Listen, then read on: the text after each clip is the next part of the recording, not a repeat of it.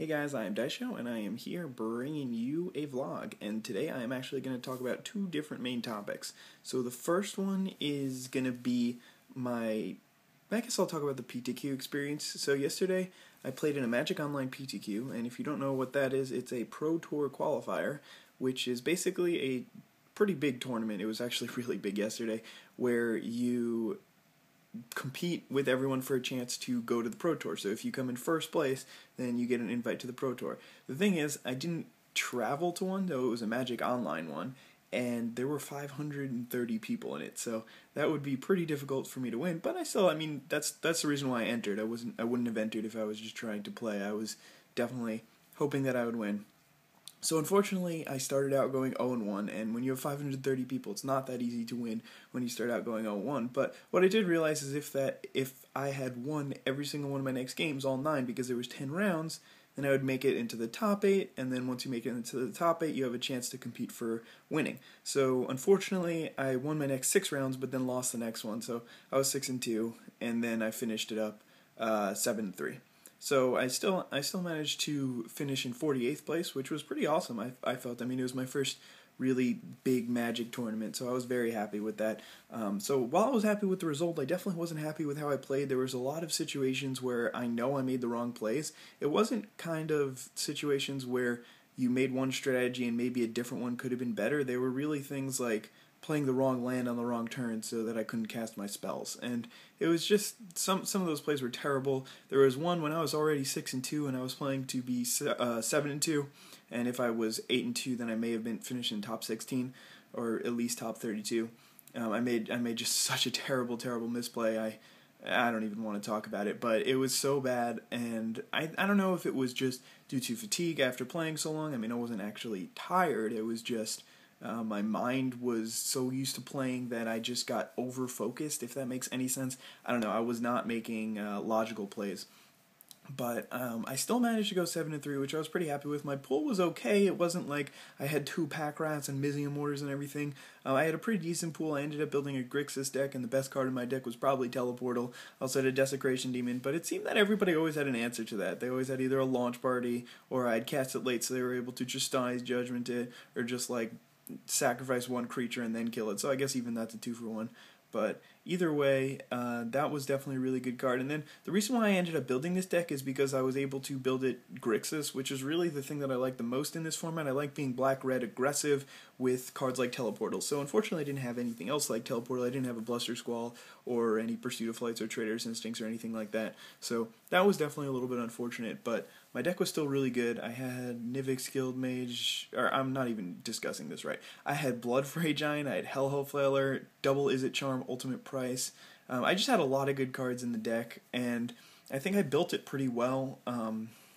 The one thing that I was a little weak on was mana fixing. I did have 2 Izzet Guildgates, Steam Vents, and a Blood Crypt, so I had a lot of those, but I still was only able to play 7 black sources, 7 red sources, and 6 blue sources.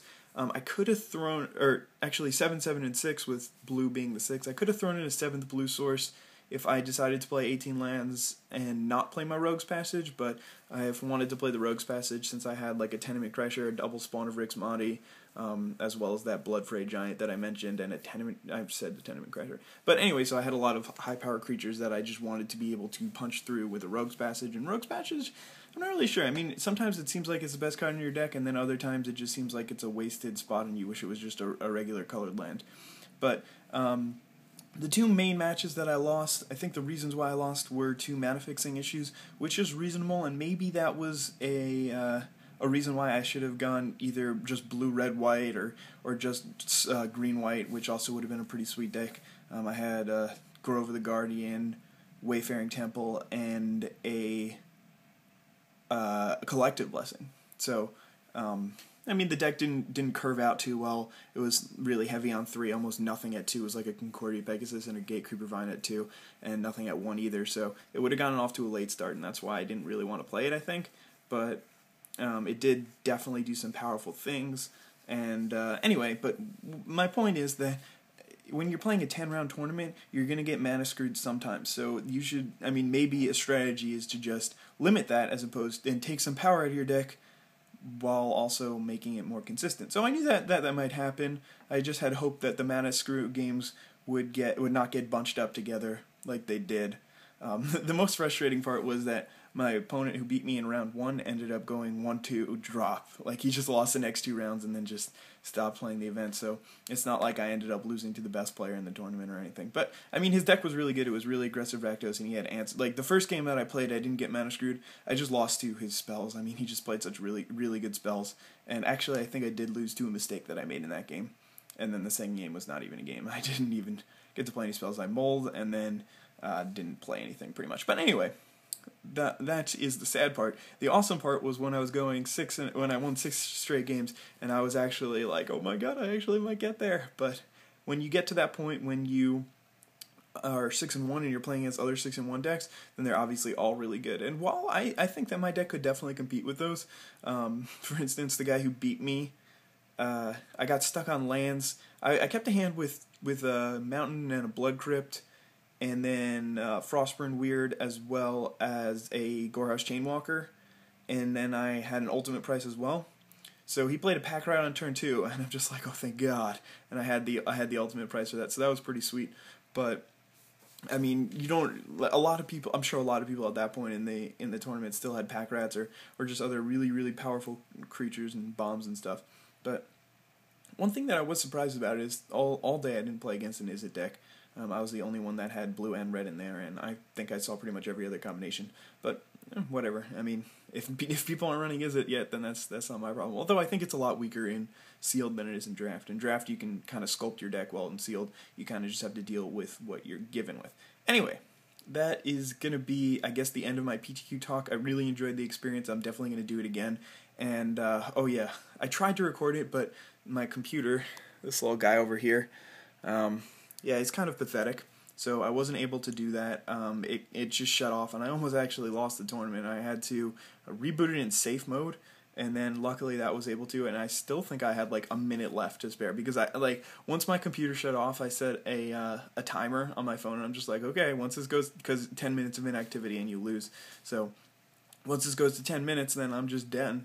And then I think I logged in with like 2 minutes left or something like that. But anyway, then later in the tournament, I had to switch over to my dad's computer, which during the tournament I installed Magic Online on, and I finished it up from there. So I recorded like the first 3 rounds, and then the 4th round screwed up, and then I recorded the 5th round, but it had weird graphics because it was in safe mode, and then from there on I didn't have any more. So I don't think I'm going to bother uploading it. I wanted to, but maybe I'll upload a video that's talking about my draft pool, and my sealed pool rather. That might be pretty interesting. But other than that, I'm definitely going to do another one of these, if not a PTQ, a sealed tournament or something like that, and I'm going to record it. But I'm going to wait until I get back to school, where I can use my desktop, so I can bring my desktop home for vacation. So that won't be for a while, actually, because I'm not going back to school for another month at least. So I don't know why I'm telling you this. You're not going to get excited at all. Anyway, topic number 2, so that was still part of topic number 1, even though it was 8.5 minutes. So topic number 2 is the latest game that I wanted to upload. So that was RTR Draft 5, Match 3, Game 3. So it was the Rakdos deck that was super aggressive and had all those 1-drops with the Civic Sabers. So the thing is, I edited the video, and all I had to do was record a commentary and upload it, but it was during finals, so I was a little bit busy at that point, and what I ended up doing is, instead of uploading it, I just left it on my computer, and I, for some reason, didn't think to move the file over to my hard drive and then bring it over to this computer. But either way, I don't have that gameplay here, and I feel like it won't be too relevant in a month, so I'll just tell you what happened. My opponent played a Concordia Pegasus and an Ethereal Armor, and I couldn't really do anything after that. I didn't draw into any of my Augur Sprees, or I guess Street Spasm couldn't even hit it. I think I had a Street Spasm in hand, but Street Spasm couldn't hit it, and I think I made a couple other weird, possibly terrible plays along the line, but basically he just played that and then eventually played a Courser's Accord and then just killed me. I mean, that's the main problem with that deck. An Ethereal Armored Concordia Pegasus that's just staying back to block is going to wall off my entire team.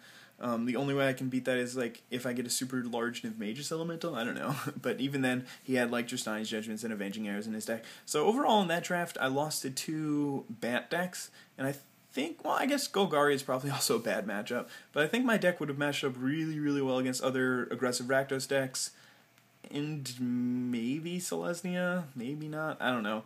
But decks that are playing Armory Guard, Towering Indrik, Trestle Troll, like those kind of cards just destroyed that deck. So it definitely wasn't a good deck. It was a fun deck to play, and I'm really glad that I made it. I enjoyed the draft, and I enjoyed playing the games, especially the game that I won. That was really fun. But yeah, I don't think I would recommend you trying to go mono Civic Saber 1-drops. If you want to draft a Civic Saber deck, draft the Vassal Soul Civic Saber deck, because nobody can deal with that. A 4-power flyer is just impossible to deal with in the format. I mean, the only way to deal with that is regenerate your Trestle Troll every turn. I mean, it'll trade with a Towering Indrik, I guess. Aerial Predation does work against it, but even there was one time where I was playing against a Golgari deck, my opponent sided in like 2 Aerial Predations, he had multiple Towering Indriks, Trestle Trolls in his deck, and I still managed to beat him. I just had the, when you're drafting that deck, you want to prioritize like Inaction Injunction, other Detained spells, Azurius Arrestor, whatever, still works really well in that deck. Fairy Imposter with Azurius Arrestor or Justiciar is really sweet.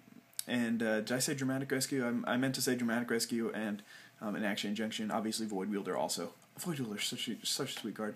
Oh, also one thing that I did want to mention from my PTQ experience, the card that was the best in my deck was Teleportal. I won probably 12 games with that card. Just half of them were just exactly lethal, and then a bunch of the other ones were just I mean, it was such a sweet card, and I don't know if it's just in sealed. I think it's a lot better in sealed than it is in draft, even though it's still amazing in draft. But when I saw the card, I was like, man, this is basically Overrun. This card's going to be awesome. And then I haven't played that much with it because it is an uncommon. But I think I'm just going to like try. If I draft and I see a Teleportal, I'm just going to like take it no matter what. I mean, that card is so good. The other card that I was really happy with whenever I saw it was Asperia's Skywatch. If I can cast an Asperia's Skywatch, I was probably winning the game, because I cast that card and then I can get in for some more damage, and then since my deck was pretty aggressive, my opponent was already down some life, and then I can just finish the game off with that Skywatch or get a Rogue's Passage going on. But either way, the Skywatch was very important in a lot of my wins. It just completely changed the race because it puts a 3-power, usually unblockable, onto the battlefield, as well as stopping them from attacking for a turn, so that was really awesome. Anyway, this has gone on long enough. I hope you guys enjoyed this vlog, and let me know if you let me know if you want me to post more videos like this in the future. I doubt you will, but if you do, let me know. Have a nice day. Bye.